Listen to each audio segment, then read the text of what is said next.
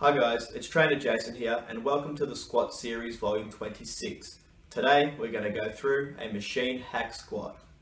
Depending on the hack machine you have access to, the setup could be a little different. With the 45-degree hack machine, set your feet up on a platform about shoulder width apart, placing your shoulders under the pads. Straighten your legs to the starting position and turn the safety bars out. Push through the heels as you lower down, bending at the knees, keeping a straight posture. Lower down until your knees are bent at a 90-degree angle, then extend the knees, straightening back up to the start position.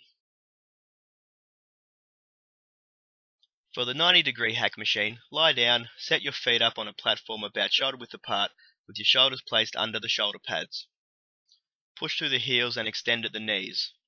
Lower down by bending at the knees to get back to the start position, and repeat the movement for the desired amount of repetitions.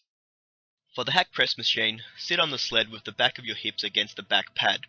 Place your feet on the platform shoulder width or slightly wider. Extend the hips and the knees and turn the safety bars out. Lower the sled by bending at the knees until your knees are bent at a 90-degree angle. Then push through the heels and extend your knees to raise the sled back to the start position.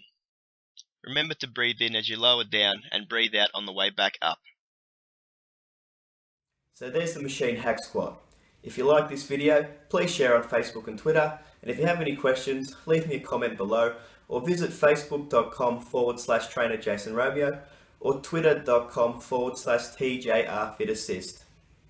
I'll catch you next time, guys.